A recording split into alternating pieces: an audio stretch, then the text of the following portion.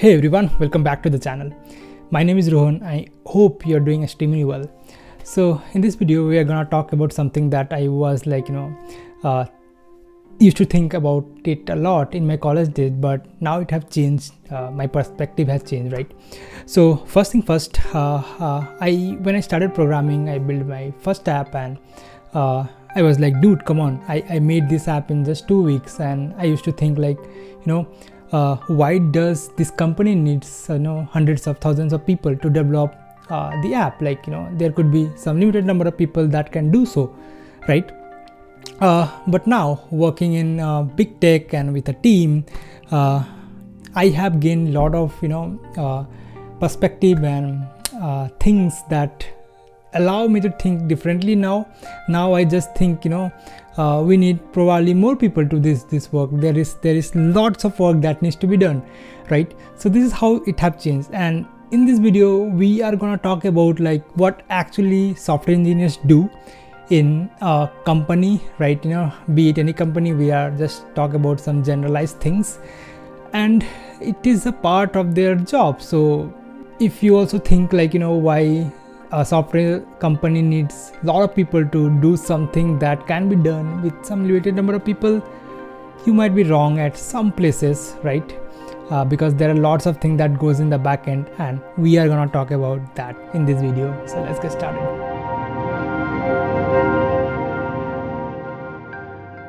So we are gonna divide this in certain sections and tell what actually software engineers do.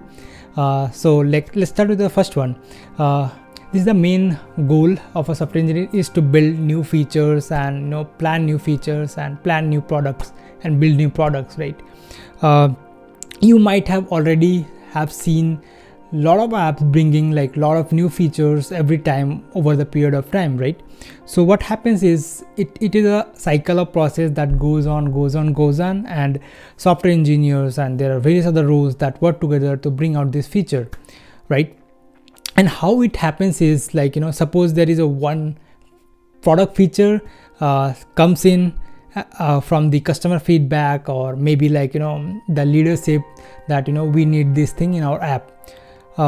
So every feature crew is decided something like this, divided is something like this, or combined something like this. Is there will be software engineers, there will be engineering manager, there will be PM, there will be designers, and there will be other people as well. But overall, these people are combined together. That is something known as feature crew that will be working on a feature together. That's why they are called feature crew. Now what happens is this goes on, and product manager come with features, and they own the feature and drive the timeline of it, and they work with designer to get the design and after getting the design, what we do as a software engineer is go into and simply bring that design into code. That's as simple as that. And there are a lot of questions that happens in between, and that could be talked about on the process. Along the line, there are a lot of conversation that happens in between this feature crew, these people, to drive the product, to drive the feature ahead, so that the users of that particular product or app continues to use it, right? So this is the first one that we talked about. Let's see into the second one. As a software engineer, is just not only you write code, right? There are a lot of other things that you do, and the second thing that we are going to talk about is mentoring and code reviews. So once you are a senior engineer or have spent some time on the code base, and you understand everything around that code base in and out, there is something known as code reviews that you need to do. So code reviews are generally when people are checking in their code in a certain code repository. There needs to be some reviews done by all around the team, so that the code that goes into the repo is just better and best, right?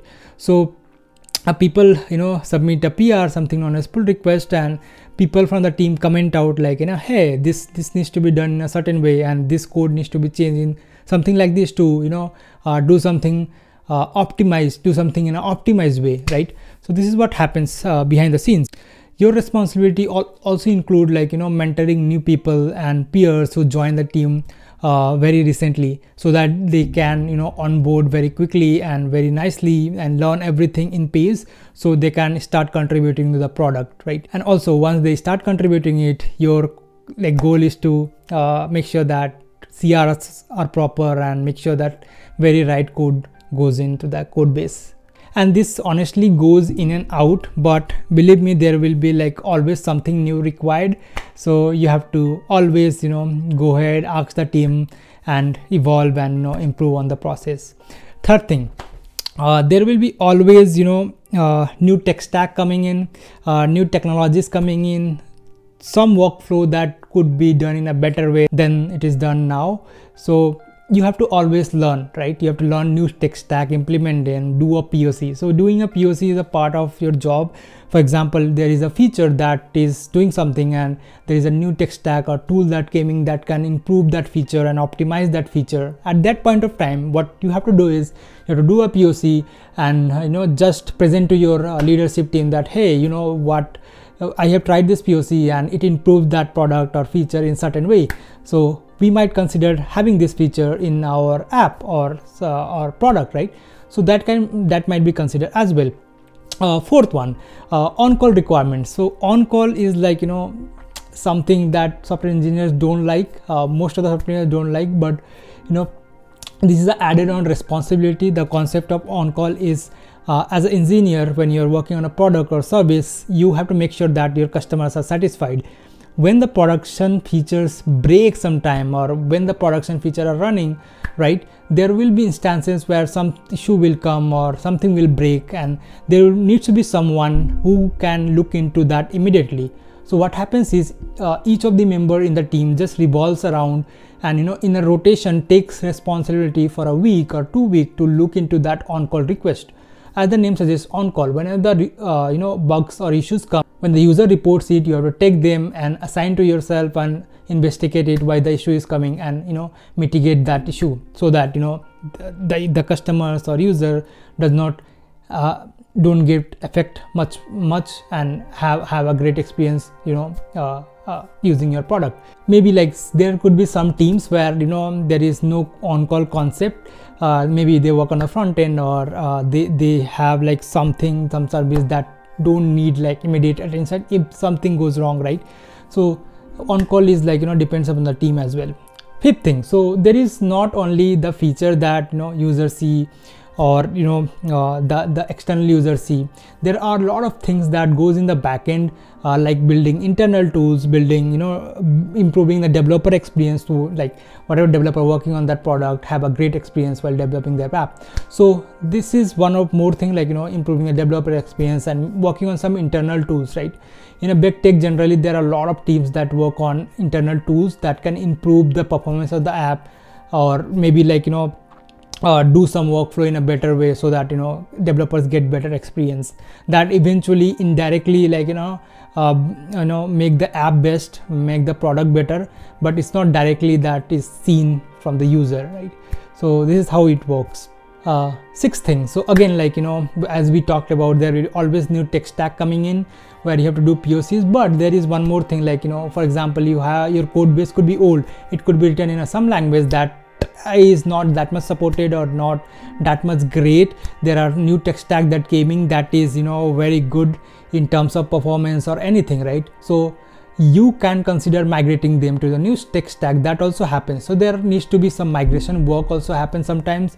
That could be part of the first thing, that develop new features or, you know, bring out new features. But again, like, you know, migration could be also some tasks there. This can range into, like, you know, months as well, the migration tasks, right? Migrating simply old language or frameworks to, you know, new frameworks. And there are a lot of things that happens in and around between, like, you know, different teams, right? But one thing is common, that, you know, fun always happens, you know, planning something or going out, like, you know, for a dinner or partying someday when you have released your feature. And it's always best feeling when your product, like, you know, feature reach to production and a lot of users use it. It's one of the greatest feeling of a software engineer. So fun is always there. There are few times when you feel frustrated, but it's a part of, you know, the journey. But but eventually it's a great role to be in, and I feel like, you know, you should consider it if you love building products, or if you love, like, you know, making something working that people can use. So that's it for this video. I hope like you have got some idea what software engineers do, but if you have any questions, drop down in the comment section. I'll just answer them. Till then, take care. Bye bye. If you gain any value out of this video on my channel, consider subscribing, and we are about to hit 3K. I'll try to do a simple giveaway, so make sure you subscribe and like this video, and I'll see you next time. Till then, take care. Bye bye.